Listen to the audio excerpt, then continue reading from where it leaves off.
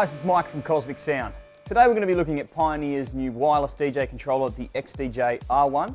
We're going to be looking at a comprehensive review of the control surface itself, so what's on it. I'm going to show you how to connect your iPad to it and how the new remote box application works with the XDJ.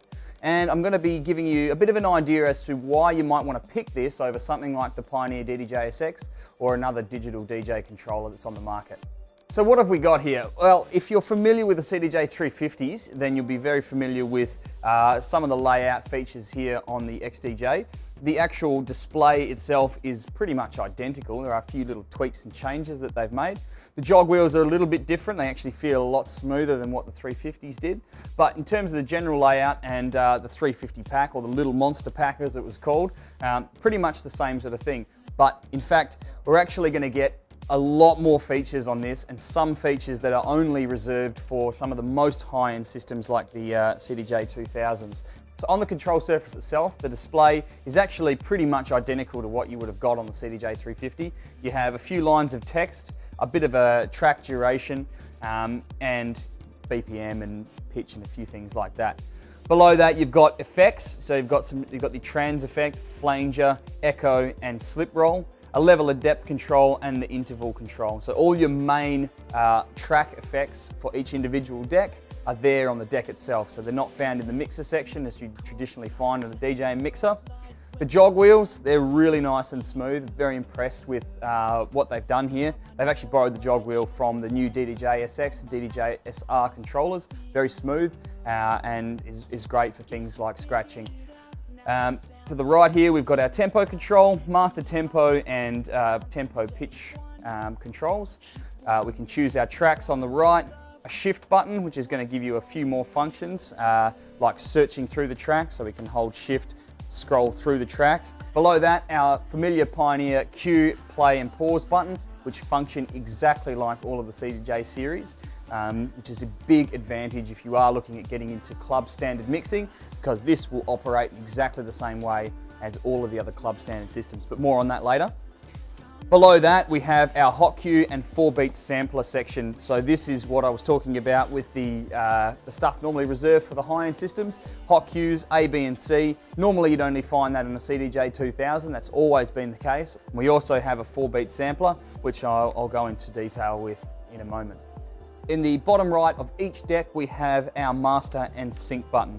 So the way this works, you're going to have to run your tracks through rekordbox first, so it can analyze where the beat grids are. Once you've done that, it'll automatically detect that there are beat grid information, and then we can hit the sync or master button for automatically matching the tempo of the two tracks. Jumping across to the mixer section, we have a real 2-channel mixer. So what we can do here is pretty flexible. We can connect up 2 external decks and we can mix between any combination of digital and analog. So if you've got a CDJ or turntable connected, we can mix one deck here on the XDJ.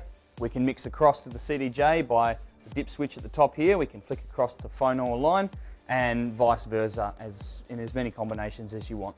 As with all Pioneer mixers, we have a 3-band EQ, so low, mid and high, a trim at the top, master levels directly in the center, as well as a booth monitor, very handy to have. We've got headphones mixing control just to the left of the EQs, so our main cue, master and level. Below that, we have another feature borrowed from the high-end systems, the DJM 900 or 850 or 700 mixers. We have sound color effects. Now the way to access these is pretty simple. All we do is basically choose the desired effect. That can be like a filter or a bit crusher, and we can just introduce it by dialing it in left or right.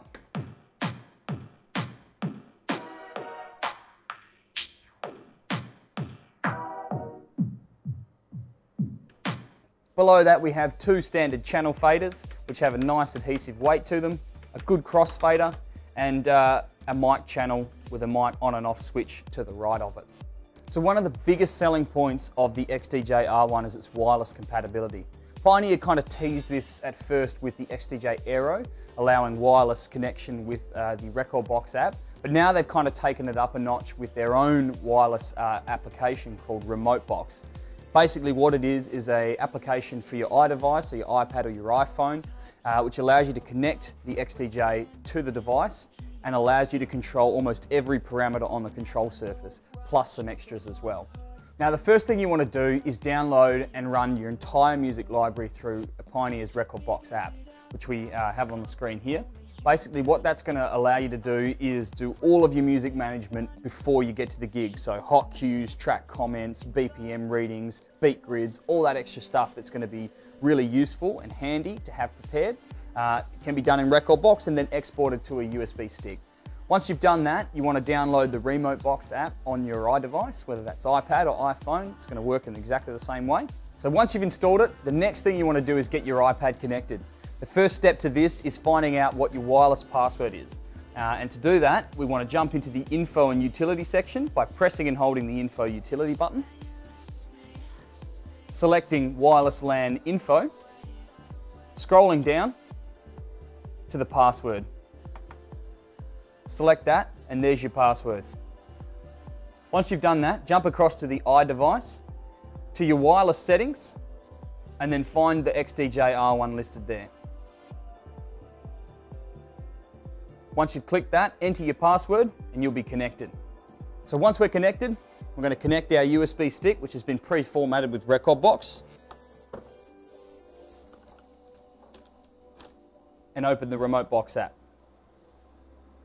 So the first screen that we're going to get is one that allows you to choose which part of the XDJ-R1 you want to control. So we've got USB browse, which allows us to search for tracks and choose tracks, FX1 and FX2, so dedicated effects control for each deck, a mixer section, and deck 1 and deck 2, which are all separate of each other. First one we're going to check out is the USB browse section. So as we can see here, we've got all of our music listed as you'd expect to find it in the rekordbox library on a desktop computer. Straight away we can see the advantage here in the visual aspect. We can see everything clearly laid out alphabetically, or as we've sorted it in rekordbox, or of course we can search for tracks just like we would on a computer. Once we've chosen the track that we want, it's just a matter of clicking through a couple of menus and you'll see we have three options. We can either load it into deck A, deck B, or we can send it to our tag list. Now your tag list is your short list of tracks that you think that you might want to play, that you need to remember to play later in the night, but aren't suitable yet. So you can chuck it in your tag list for easy recall. As soon as you're ready to load the track into a deck, just press load 1 or load 2, and you'll see the actual physical deck corresponds. One strong point I want to make here is the stability of the hardware and the wireless connection. Because the wireless router is built into the XDJ-R1 itself, the iPad is only sending very, very small MIDI information telling the controller what to do and what songs to load. So none of the show critical information such as the playback of the tracks, the effects, the actual audio files are being sent wirelessly from the iPad. They're all stored locally on the USB stick and sourced locally. So nothing is going to drop out and leave you in the lurch in front of a room full of people. So the next section across, and we can browse them across the top here, is our mixer section. Now this is pretty straightforward and self-explanatory. We have our two main channel faders, so channel 1 and channel 2, our crossfader, booth monitor controls, channel trims and EQs. We've also got headphone controls for mixing and selectable cues as well. So that's just a dedicated screen for the mixer on its own. So now moving across to our FX1 screen. This is kind of an all-in-one performance mode screen. Basically what it's going to give you is the ability to browse through the tracks like a strip search, normally again only reserved for the CDJ 2000s. We can seek through a track and drop it at any point we want. We have a smaller condensed version of our mixer. We have our full effects section here, controllable on an XY controller, and I think this is probably one of the coolest utilizations of the iDevice because it is touchscreen.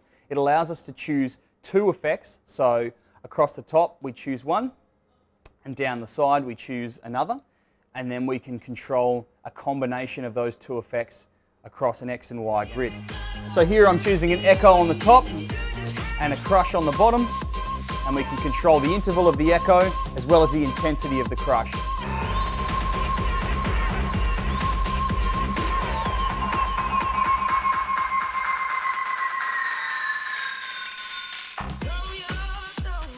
Our next screen over is our main deck control, or an individual deck control, which we control looping and our hot cues and sample triggers.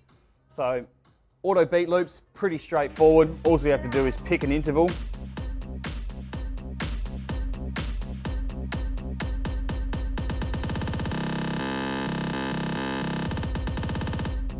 And press the interval again to get out of the loop. Below our beat loops, we have the hot cue section. Now we can do two things here. We can either pre-program our hot cues in the record box library preemptively before we get to the gig, or we can do it live on the fly. So we can choose a spot live by cueing it or doing it as the track is playing. Before we do that though, we want to check to see if our quantize is on or off. If quantize is on, what it's going to do is basically synchronize a hot cue to where it thinks the downbeat is on the track. So that may seem like it's not as responsive as with it off. Basically all it's doing is trying to synchronize it to the actual tempo of the track. If we take quantize off, we'll notice straight away that it's as responsive as you could want it.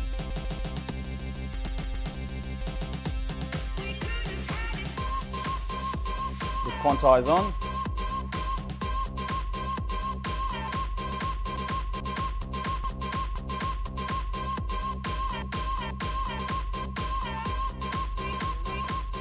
to delete them, just hit the delete button, then press the hot cue points again.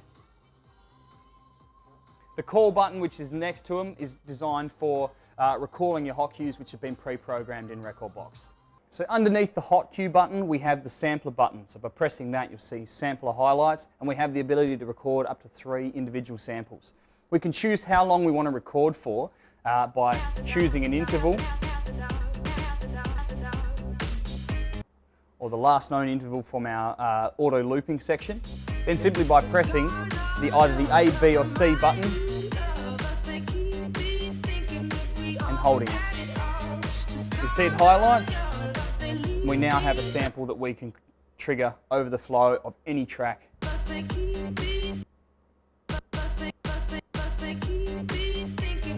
These are particularly useful for things like vocal samples or acapellas. If you've got a section where there's a nice clean acapella, or if you have a downloaded acapella, you can create pre-programmed samples which you can recall and then loop or play over the top of other tracks. So that sort of gives you a little bit of an idea about what Remote Box can do. Obviously one of the greatest features of this is the ability to pick it up and be able to control these features away from the control surface itself. So if it's a quiet night and you need to go and get yourself a drink at the bar. Another thing I want to stress with this app is that you can use it as much or as little as you want to. It's designed to be non-invasive. So take the things you like from it and leave the others behind. Personally, I like to use a mixture of the track browsing and the effects control mostly, and then everything else I like to have that sort of hands-on tactile approach with the control surface. So things like scratching, pitch control, my physical EQs, crossfader, hot cues and sync. That's all better on the control surface because it's the physical feel that you don't get from an iPad. So one of the questions I get asked all the time here is why would I pick an XDJ-R1 over something like the DDJ-SX, which at face value appears to have way more features? Well, there are a couple of key points I think. The main one is that this is a pure hardware unit, as in you don't need to use a laptop with it if you don't want to. Now, granted, laptops are far more stable than they used to be. They're still nowhere near as stable as having something that relies on just the flash media and is designed and dedicated to do exactly what it's supposed to do. You can still use this unit with software, so it does ship with a copy of Virtual DJ, and there are maps out there for Traktor, but it is really designed that the laptop be left at home and you use it with the Remote Box or the rekordbox music management applications. Another huge advantage of this is once you're on rekordbox and you're managing all your music this way, it is now the industry standard platform for all club DJs. So if you've got an aspiration to move into big room stuff, clubs or any venue that actually houses a set of CDJs, you are fully prepared. So all CDJs now utilize rekordbox libraries. So if you've got a USB stick with that, you just drop it in the relevant CDJ and it'll download your information to the player. So that's the XDJ-R1. It's a great wireless controller with some really progressive features from Pioneer. Ultra portable, ultra stable, and the connectivity with the iPad offers some really unique features that DJs have never had before. For more information or to purchase, come in store or jump online to www.kosmic.com.au.